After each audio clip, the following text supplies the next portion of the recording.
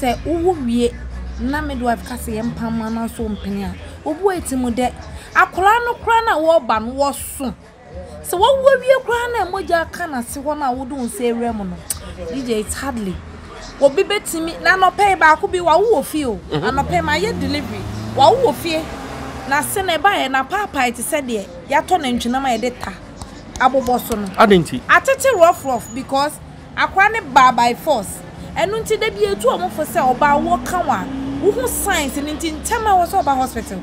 But these women, some of them will delay. Most of a taxi driver no agena walking. Obaba no walk with taxi. Bebre midwife be an honest ni be our testify sir.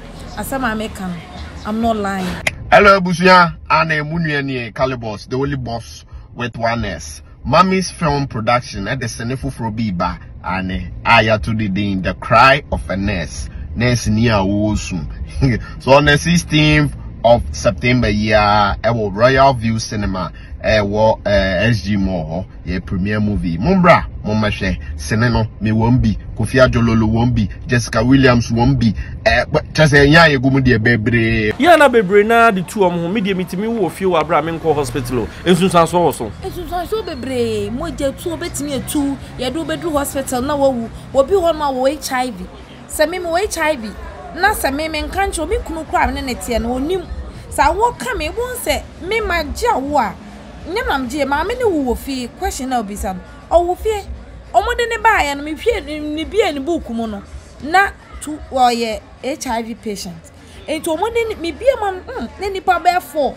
Almost all quite know who good them. And to imagine, say, second child more G na woni bi ofia or the area na manipa no but on ti ase o ko hospital so HIV ya be yale ya bonsam yare.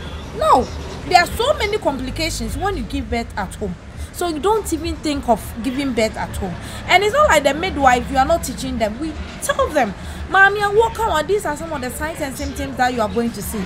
But a bit me am aware because true lifetime over hospital, my moja from yes, so this woman will stay, these women will stay at home.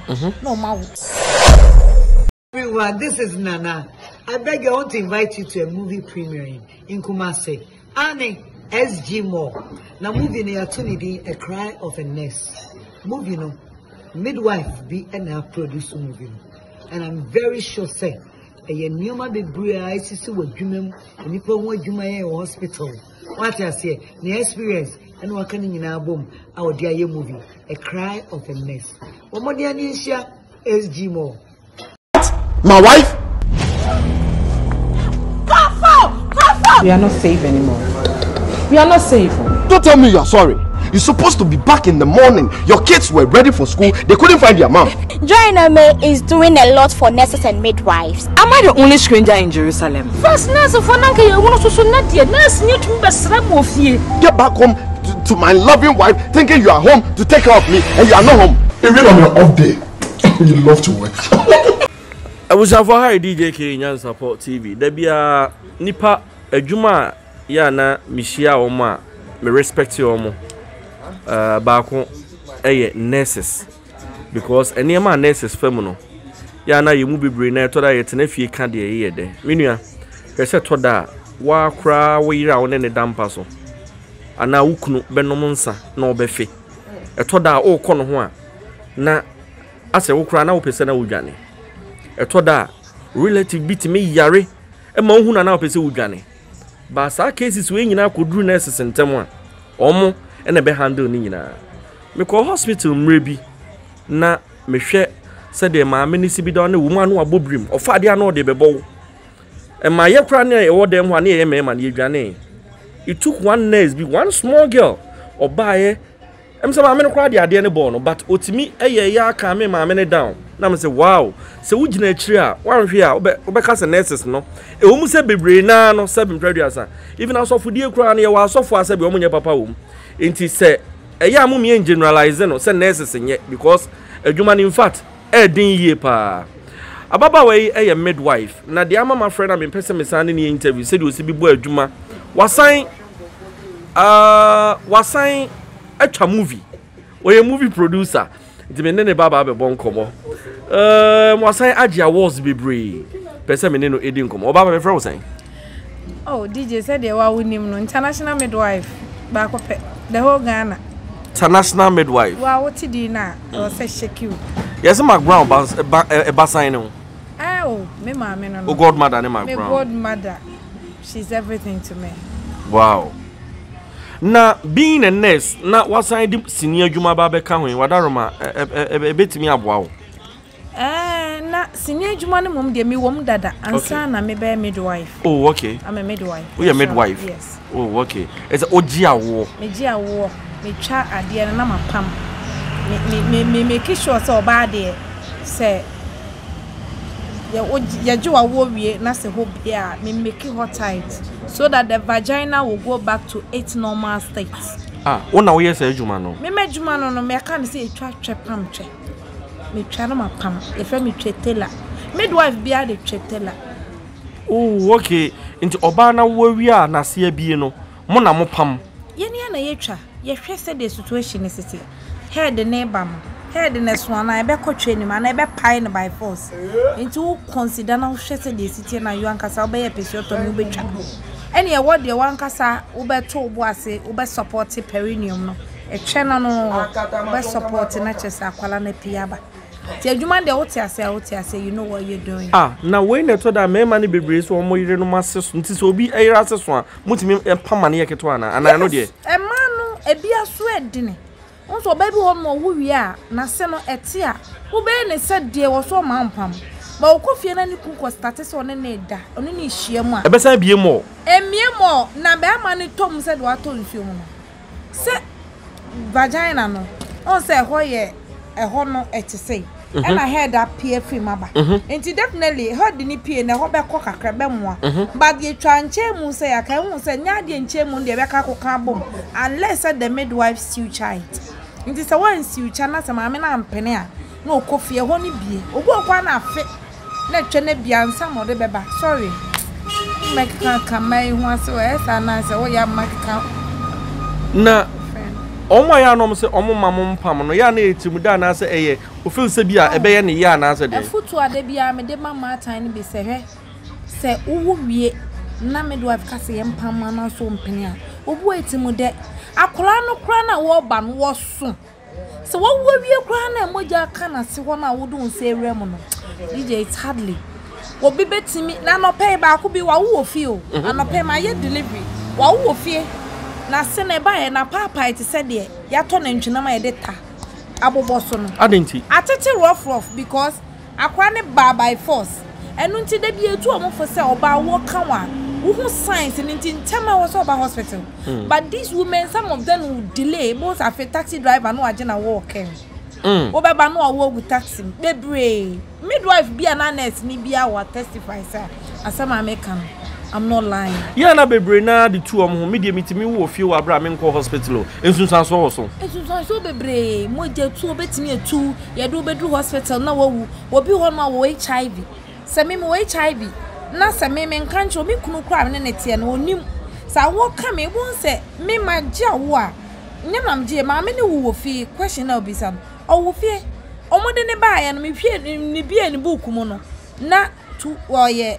HIV patient enti omode me bia man ne nipa be 4 omo so okwa no awu gudem enti imagine say sika ye twa omo gie na wo ni bi wo fie wo de yare na manipa no but on ti ase okwa hospital so wo HIV ya be yale ya bonsam yare no there are so many complications when you give birth at home. So you don't even think of giving birth at home. And it's not like the midwife, you are not teaching them. We tell them, Mommy, walk on, these are some of the signs and symptoms that you are going to see. But a bit me am aware because true lifetime about hospital, Mommy, yes, so this woman will stay, these women will stay at home. No, ma, ebeba no PPH, ebeba na masine bie saa time no so na ya on afi won mo ye wa adwen se okopama ma na won pene ma mpam na seda nti a whole lot DJ seriously a whole lot empembebre on say me sha ase no Djka ka say yes nurses there and na nurses teacher Ghana nurses and na munye na mfan ni nkusia ba say de Djka ka me say adwuma bia no ye wo mo ye ne wo mo munye e de na be ma nurse ni bi atia oba ba be wo e de ne be ma nipa ne be ya e betimi ama nipa no ho aye nurse ni bi ahia wo betimi atia no I just love this question about pity me wonim de bia me ka say aya no mo ka say nurse fo nya me ntiase enye se me ya midwife na metia na medwa me no papa. We love what you do. Obi mentimi nka say nurse ni bia ye 100%. No, it's enye djuma. But me gina baby I make say 90% of nurses are good. Do you know why? The people that I've been working with, meaning said their clients in the bar because me your bani be. Me my woda, but that's I didn't go through natural birth. Me CS. Until me name the pains, me read about the books and I've been taught in school. Meaning about what goes into it. So oba be wo na so obetia na me matia patient that won't lie. But me when say midwives, two life at the same time, baby and a mother. Mommy. Say mommy not aba hospital mommy. When me say walk on kwa ye V ni hu say ye vagina examination hu say mommy. What do force him ba ni tia ba bete ho. Eni kwa say wo tena wo to so say because head na ba be si ho. Ni nyina ho. Yes, we tell them mommy tena wo to so. Wo beba no ote fom no otwi ne tofa no otwi ne tofa. Na so wo ku akwala na. Yes. Mommy obe mama men chinchin obeba no wachim bo so obi kro ho na wo de ni timi pai to obi obe wo ofie no wo de betimi apai amumu jedu bedu hospital ese wo maternal death a whole lot Mrs. Handsome we there minimum one day abe invite mo show na just eto da yan kasa ye ignorance ni eniema bia na etimi ma ye hwere yemma ewo awo so me kira wo ti sa asema obi sa mi obi wo abeka chense maame baby a wadru no said they make us say drew baby a me metia obi oba hospital a me do be fall through always say me no be say come TikTok page a lot of obi cry free containers me na magena wo was wako hospital na me ni me yonko nurse ni o me TikTok page o say wako hospital asofo be phone na aka kire ne say okwo obewu into on change no TikTok no be share me nim ne baby a wawo magina wo sisi a me won number oba me hospital wo wi no international midwife nyame Israel and before God the man obi a me de me nsabe so no bia I pray with the person before international midwife me gina wo wi no sister afia na me te wase se nkofo puba facility be wo na me se ade no se me so me nurse ni o na ye post me na se ni okọ so obi so bi ko aka che ne so wo wi a ni nai be bubu obi so wo wi a o me ka fi obi emu bia ni ho so ebem enti adwuma na ye no so okọ hospital na midwife ka kire wo se asem a obeka no midwife be ka ne tie se me ma position ma me se oba ni ti nyina pi enti yire wo na chem de mema me matia wo ne se wo nchem no relax obi wo no ma tiri mu de ma me chem wo nchem akola no wo hye wo cha akola na ye de ne ba ne hwe na ye sei oh okay enti onto me home enti bra onto me wo be se dan na ogun ukun akola no no kill the baby obehye wo sa na akola so obehye wo ache no obeye asphyxiated ne ho me si a onto me home bi obeyi no no wa ye labo ti eso okowo ye wamfa ne ba mefi obi oso obekwa akosa normal asen asa no nya aduro na wo de sa de ekokuma akola no but ukosa wo ma contraction no ya one badendende sa akora ne timi ko toilet gu nsuo na wo dem no e ba sa na the baby become distress nti wo pekwan aba enti so wa me do hospital ntama wo mo so ye be ya akola na wa fu nyame so ya adum na bedru ntama ese maame nsuo na wo wase ne nye chesa kala na change because akola na ko toilet gu nsuo ni nti e ba sa na nyina ya ade a we are trying to educate them. So bones a midwife bo for na na cause samiconium stain. Mama dey na ye. Me mama ba ko na mama say say free bibia wo mledro. Onim say sa wo mledro no. O sa ya do hospital and it's never true. Obi timi sa wo mledro ma Obama wo num timi ye den. Hey! Ebi timi ye dem ye koyo mo CS na wo emoa omo. Hwe, e dey na wo mledro. Wo ku ba no. I'm telling you by fact. Me try and say bibidro nye but no e bibidro bi obefa bia no the right dosage a ofa once abrofu dro ba e chiro so obefa amapa ewia bibidro no na be chiro sa ebi omutimi kwatiti bia no asa se content no description bia ni o no at the end of the day e bibidro ni bebre o ha it's killing us oh okay enti obi kasa wo medro ya na mentiase papa se wanyem odro aboso mi be nso nwoche enkono waba midwife ahwe wo se mame ukunu ho wo so mini me ko na chi o ye be che o se ene be ma ne na ye waduro bi e wo be ma nsuo bi me friend prostaglandins sandro we say ne wo be ma mu nsuo at the end of the day no se be ma ne hie gu oba no wase a one wo da na at the end of the day you should know say embre na odi gu wase na eboa ma wo de ne ye mmemmenti a wo kan wa wo beto fo kama eti no na hu hia se edro bie no on ma hu hia se wo ne be ma bedabra wonyem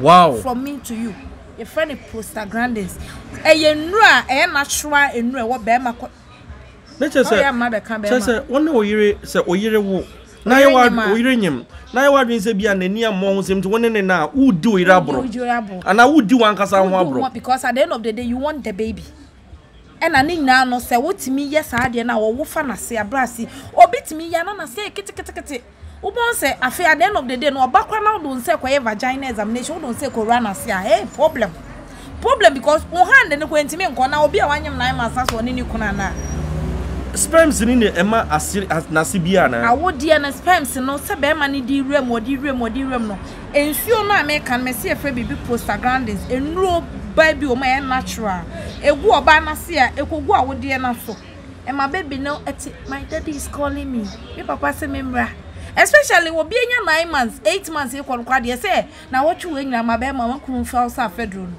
o man start 9 months no 9 months be ma bit mi kasa me yire mi stro minti me na funo emi hu dey be what the for you who say was she like that no. You impregnated her. That is why we keep on teaching you some of the styles what's oba wonye ma onu kunu bela ti wo chia wo to so wo chia wo to na obi wo yem on ye wo down chem na opeja wo nan ni say na wo gina mpani anymore no oputo no mitimi style bi kra kakra bi che oputo ni say na wo di hia na te say I say wo dey hey, wait there me my interview na wait there Meshia abru adweno then how we hear the mama na me tro sabi your mom so come tro style on say style no eboa unim eboa madisen akwa ne timi disen ne ti ne ba form yi especially say we do 9 months na ya catch us say ya sweeping one ma be call hospital we say ya sweeping amount sweeping just say be na doctor akafe em pen say nwa wase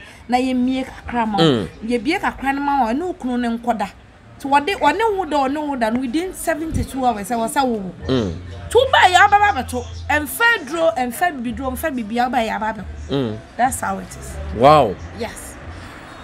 Ye beba ye de ntia I think say nkomo we ne ya ye me de ye nhwe se obi renyem na memfa ne se iminim se eye bosome nkon akwantuo abosome nkon no ense se nipa ne tena fie saa obi wo ho a nsika se muntimi ma me re nko ye friend say hospital saa be ma oba na tena fie saa no ye bibidro chese onko check up mpo no akwa se na pum din sibitie oba bi saa ne duru na wo mu itimi affect na na affect ni bebre itimi affect baby no itimi affect maame no onim lady ameka cho said ne asofo ne share no ho nkom da bi on de wa wo dada da bi ama lady bia ba be wo ne ono oba ye no 5 months onye me wanko hospital ntem to onya be 6 months no oba to me na ni age be of 4.0 oba wonye ma ni moja 4.0 e ho na me friends wonko konfa no che na che obetimi ewu ana na moja wa kwasha wo ye mo ankasa 4.0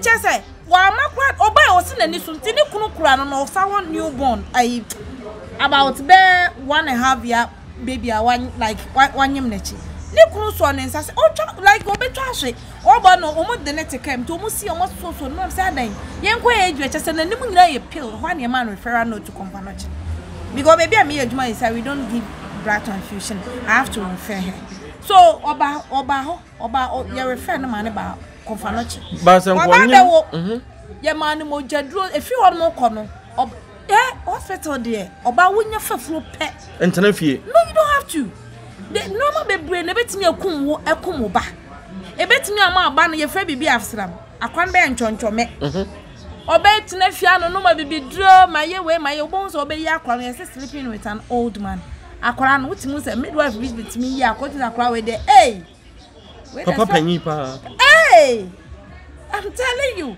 akwana chinchini the baby akwana nye healthy because onko hospital on mo drobia on tie any advice nti the opa obo so onidi onyim kana onidi kwa de nya kra. For first 3 months na formation of baby no. Until that was the time to a serious timer. Ebi nyimo mo ntimi nidi. And so we tell them, say mama, this is the time I was over hospital.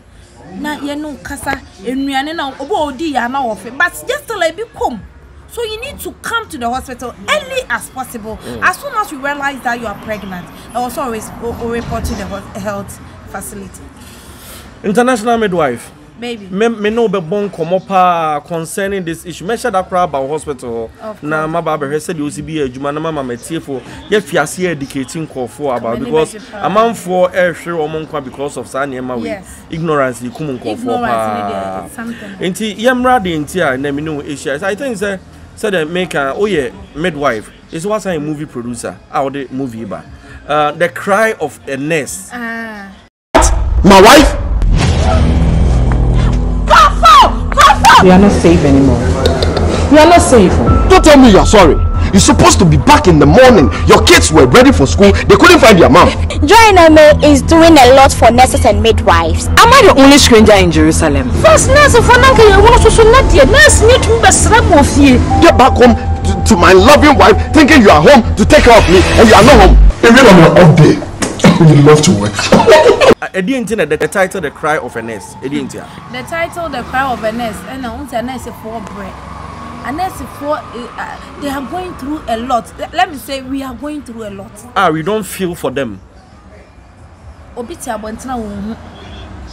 An roba na mo mo baka ko chinese ni queen wa je no ho no ma wa je no phone. This same an robbers no ye be ko akotwitwo mo ho. Yeah, don't remember hospital. We saved them. So why aren't robbers chasing nurses? Even ward, me ward. Omutimi teta no mo de yaba abefa dua. They say mob no mo de ade afa no ma be wia client, no ma be wia nurse ni phone no mo de ko. See hospital obi e wo tie sa interview bia wo. Write a comment. Nurses are going through a lot. But this, the cry of a nurse here, me dey bed papa. Juma Maxina say, will be life story.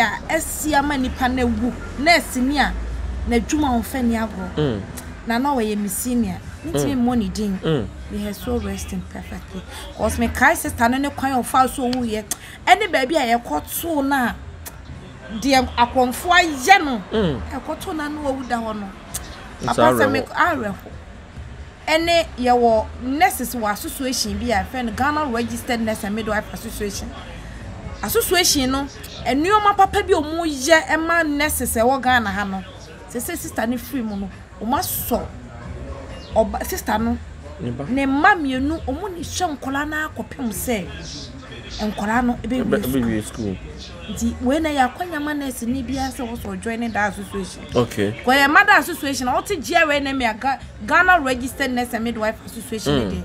Association mo supporting nurses pa. Seriously. Okay. But new mo ye no, the sister ne name no o ye true member of that association. Sister no so free mo association ni ko gina ye.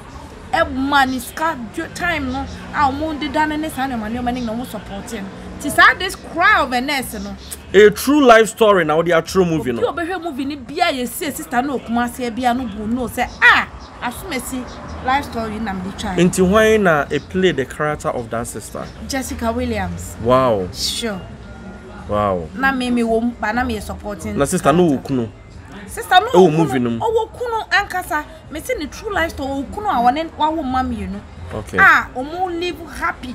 On say my drew baby a adwuma timi ma omo pa adwuma na adwuma timi ye dem more than aho. Yeah. Nti ana de bia so me do baby na me kasa ma o feel so nya o kakra na ebusua ne de adwuma no be kwakoya wo wi a be ma ne nchen enkola ne nchen. But this sister would devote ne ho more no time kasa de bia cry nurse for yesu bebre.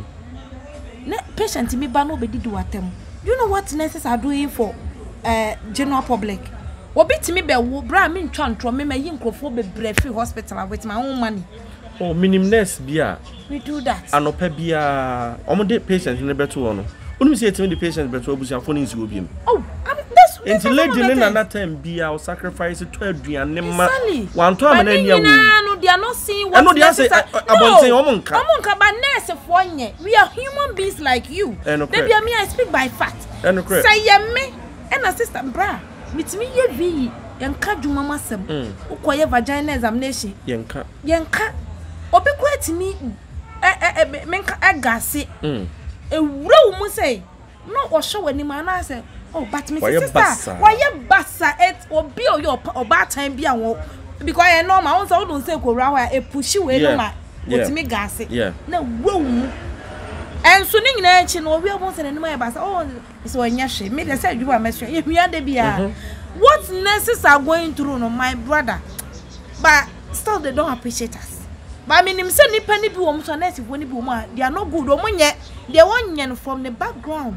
maybe a tete ni free e ni su no correct but me bra me ni eden and so me fan come me patient so because me sua mu say patient ntina me call hospital and so when I get to the hospital I was say most me my patient na dey so aye me dey o madaro ma na wonsa kowa no by time I met your patient ma me chim na won chim because one no say one put pressure na one nipa omonte wase ba me wie ya so no be madam for anya osase wo won ma me so obo mi o onu ko be kai afi na adwuna ba no me ba woni ma seresa woni ma ye exercise woni ma ye de be bo mi ama wo ba hwe se see at the end of the day we dey akwakosi abusia the cry of a nurse movie me pato ye premiere no on the 16th of this month ewo SG Mall Djka day no ba ha ye nyina ye wo ho so we nurse ni dia ensese wo tena fie ewo se oba na obehwe the cry of a nurse said the nurse fo si bi ebre na emum omo papa omo ben de ye nka ne bone ne nko a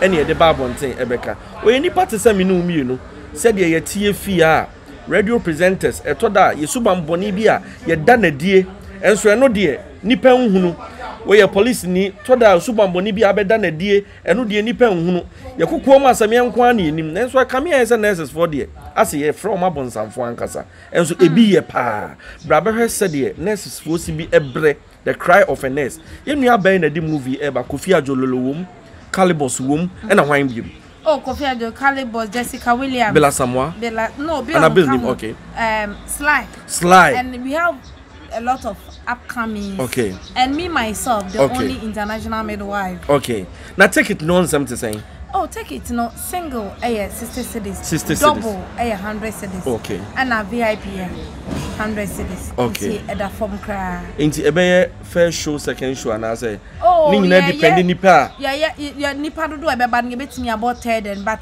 the person obia behwe sasini we bi the cry of a nurse we sasini we different from me can say Gollywood Kumawood like can nyina bom any asade hospital nyoma na yede ashim nti come and enjoy it e bia na obra na sister wo baby ye nurse bra na bra behwe na fam futu at the end of the day so what media akogbo wo bisu all right the cry of a nurse abusia said the mark na 16th year bomodi aso beba SG Mall me pa cho udru Djka Mazima Johnson wa na obihu SG Mall I said DJ wo beba me banti carpet na so udru one time me akwa na me ba be host o mo mba we ti bomodi abra ba beto Djka o bra na me fa her life ye mfa nyeji eni me da say nyame nshraw ebia na obi pese oba bi na me mfa ne se bia oba yira kwan na say more for more information better na me mfa ne say bia obi ba wa yira kwan okay obetimi a friend number we 0244 439 559 0244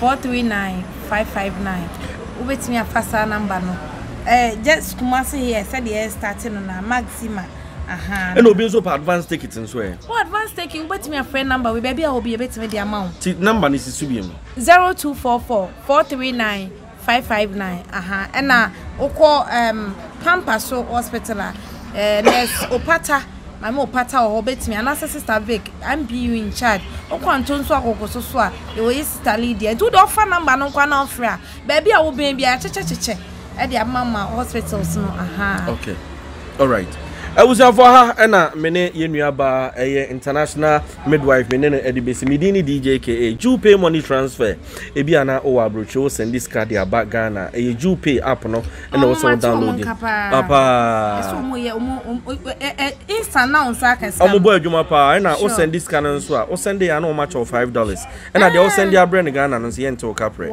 and one no to use me promo code na de no Djka use a Djka no use na they send this can na charge $5 Djka and no na make come for the amount abusia aha and na me do abc come for channel na ma foforo ya me sure so je brand out share macrow bye bye.